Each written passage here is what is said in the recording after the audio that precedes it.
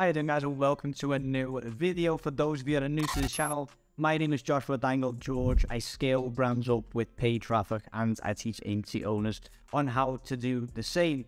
Now with all of this ChatGPT, going around and everyone talking about automations, I thought I would create a video on how you can automate your agency as much as possible. So obviously with ChatGPT and AI, etc. right now, the agency life has become much easier. If I look at my day to day, I am using AI on a regular basis and it's cut my time actually focused on the service delivery in at least half. So creating copy, etc. is all now done by ChatGPT. With that said, obviously, the question now that I get quite often is, well, does that mean that we are replaceable, or does that mean that, brands will now start to use AI rather than agencies, etc.? I think agencies and AI go hand in hand, which means that you should not fear for your, you being replaced, but you should actually notice and see the trend that you can actually augment what you're currently doing for your clients with AI and get an even better result for them than you could previously, or that you could, without the AI. With that said, how can you automate your agency with AI, or how can you automate your agency with just automations in general? That will all be discussed in today's video. So of course, when you look at the agency business model, I like to divide it into 4 pillars. Pillar number 1 being outreach, pillar number 2 being sales, pillar number 3 being project management, where you actually focus on the clients, on the projects, everything around it, communication and reporting and so on and so forth. And then of course the 4th pillar, which is the service delivery, where you actually get the client results. So outreach is focusing on, basically prospecting clients, trying to get new clients in. Sales is when you actually close the clients and get the deal over the line. Project management is where you focus on everything that, is surrounded by the project. And then service delivery is when you actually focus on getting the results. So when we look at the first pillar, outreach, how can we automate that as much as we possibly can? Now, I've said this in quite a few videos, even prior to all of the AI stuff. Never do anything that a robot can do. So when you look at outreach, now let's focus on email marketing, for example. There are a few steps in place there. We have finding the emails, we have sending the emails, and we have replying to the emails. Now, all 3 of those steps can be automated to a certain extent. So let's just start at actually finding the emails first. We can outsource this to a data miner and lead scraper, etc. on platforms like Upwork and Fiverr. Or if you are too lazy to do that, or if you don't actually want to do that on your behalf, you can actually use something like D7 Lead Finder to scrape emails from a database. So that way you don't need to manually go into every individual store and every individual website and find the email. You can actually just pay a small monthly subscription to scrape all these emails at scale. And there are several other softwares out there, but D7 is one that has sort of withstood the test of the time. So now we have all of our emails. How do we send all of these emails out, at scale? One of the softwares that I recommend for this is called Streak. There is a free version of Streak and there's also a paid version of Streak, which is I think $10 a month if I remember correctly. And Streak it is basically a plugin for Gmail that will allow you to send Gmails out at scale. So you can send email blasts out. The great thing about something like this as well is that you have a CRM system placed into your Gmail so that you can move people along your CRM system. So you can, for example, create columns, outreach, reply to outreach, respond positively, respond negatively, and so on and so forth. Now, if you want a bit more automation, so you want to automate the follow-ups and the responses, etc., then there are a few other softwares that I recommend. The most proven, sort of most popular one out there is Lemlist. Now, Lemlist can be quite pricey, so if you do not want to pay, I think right now it's $79 a month, if I remember correctly, for something like Lemlist, you can actually use Instantly, which is not as user-friendly in my opinion, but it is half the price. I think right now it's $30 a month, and you basically get the same functionality as Lemlist. So now we've scraped our emails, we've sent out our emails. Now, how do we actually get calls booked? This is not really a secret anymore. Everyone now uses it. You have Calendly, where you can allow clients to book in calls, and it basically integrates with your Gmail so that if you are not available, on Gmail, you will automatically not be available on Calendly either. And what you can also do, you can block off a specific time that you do not have calls. So that, let's say you have a client in the US and you're based in Europe, you don't want to be on calls from, like, I don't know, after 8 p.m. for example, then you can actually block that off in your calendar, and then they will see in their time zones what times you're available in. So clients from the US can, for example, only be able to book calls until 1 p.m. their time. Okay, so now that is outreach out of the way, let's look at sales. One way to automate sales, I'm not going to mention Zoom or anything like that, I think that is common practice, but one way you can automate the sales is with a software called PandaDoc. With PandaDoc, you can actually create templates for contracts, and then when you send the contract, you can also see when the clients view the contract, how much time they spent on the contract,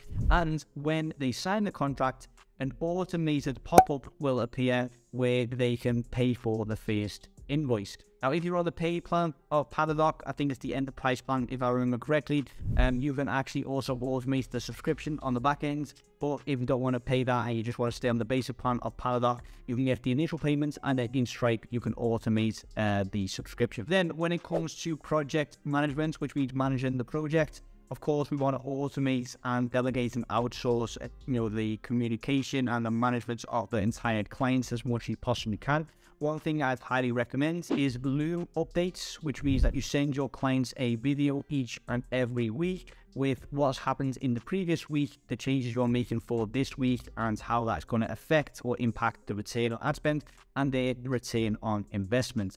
Now, the great thing about this is that you can outsource this as well. So you've automated the communication process with Loom, but you can also outsource the Loom creation, so like you're not sitting there recording short Loom videos for every single client each and every week. Then when it comes to the actual reporting, there's a lot of different types of software out there. We use a software called TripleWhale for quite a few of our clients, and with TripleWhale you can actually create automated reports. So every single week our client gets a report with the spends, the amount of purchases, the cost per pages, the page conversion value, and the return on ad spend, so that they're in the loop every step of the way. And this just minimizes the amount of meetings that are getting booked, because let's face it, we don't like meetings, we don't want to be on meetings 24/7.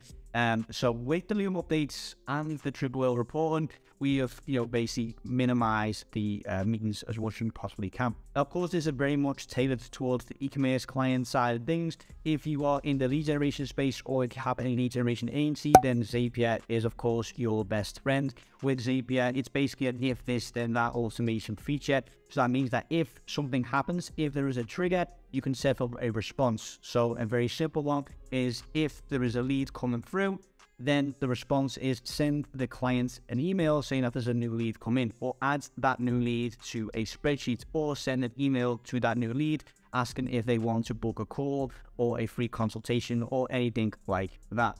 Then lastly, the fourth pillar of each service delivery pillar, how can we now make sure that we get the best results possibly for our clients? I already mentioned it in the start of the video. For copy, for angles, for hooks, for competitor analysis, for anything along those lines, you can use ChatGPT. I even started using it for captions, for product descriptions, for emails, for subject lines, so on and so forth. Anything you could think of that is text-based, you could probably, or almost, certainly automate in with ChatGPT. Then when it comes to actually, running the ads for your clients, there is a new software out there that is something that I highly recommend. It's incredible. It's also based off of AI, and it's called Billy Grace. Now, the great thing about Billy Grace, especially when you have clients on multiple platforms, is that you can decide the budget at a software level. So the way campaign budget optimization works for Facebook, where you set the budget on campaign level, and then Facebook will decide which ad sets get the majority of the budget based on their own AI, based on what they think will perform best. You can take it a step further with Billy Grace. So quick example, let's say you have $100 a day spend, and you have platforms like Google, TikTok, Pinterest, and Facebook, and you want to allocate that budget over all the platforms. What you can do is you can actually set that daily budget in Billy Grace, and then Billy Grace's AI will actually spread out that budget in a way that Billy Grace thinks will get you the most bang for your buck. So it could be that one day you see 50% of the budget go to Facebook, and then the remaining 50% spread out over, like I said, TikTok, Google, Pinterest, and so on and so forth. But then a day later, you'll notice that 20% will only go to Facebook, and the majority will be spread out over TikTok and Google, and nothing on Pinterest.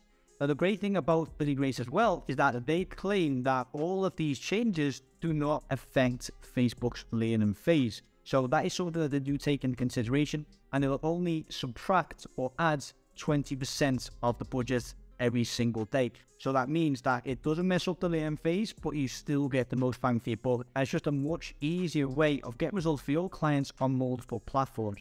Ever since we've started using Billy Grace, we've also started offering TikTok ads as a service. I've already mentioned in a previous video, we also have a Google Ads expert that runs Google Ads. And the great thing about it is we ask the client what their total ad budget is for the month, and then we spread it out through Billy Grace. So that at the end of the month, with Billy Grace and Triple Whale and so on and so forth, we can provide the clients with the best ROI possible, the best reporting possible, and the best communication possible as well. And the last but certainly not least, something that is already integrated into Facebook, it is automated rules. So for those of you that do not use automated rules or do not know what automated rules are, you could basically set rules within your Facebook Ads Manager to automatically increase the budget if you get a ROAS over a certain amount, automatically turn off ads that do not get a certain amount of pages within a certain given time. But you can also set qualifiers so that Facebook actually only looks at the ads, at the ad sets, etc. after a certain amount of spend, after a certain amount of impressions, or after a certain amount of reach. So that you know that where it does actually switch off an ad, or where it does actually, increase the budget, it's based off of real data and not just a very small pool of data. Because if you get one sale and it's only got a $1 spend, it could also be a fluke, and you don't want Facebook to automatically, increase the budget by 100%, because Facebook thinks that because of that one sale, that is the winning ad, and that means that you can scale that campaign or that ad set. So those are my software recommendations. That is how I use AI and automation to scale up my agency to that next level. If you want to know more about scaling your agency to the next level, I highly recommend you check out Consult X. I have a video in the description box down below as well, which shows you exactly what we do with Consult X, how we teach you guys, or how we can scale your agency to that next level. And we also have a guarantee, and the guarantee is that if we do not help you get a 3x return on your investments into Consult X within the first 90 days, you get all your money back. So that is it for today's video. Like the video if you got some out of it. Comment down below what you'd like to see on this channel next. Subscribe to the channel for more, and I'll see you guys in the next one.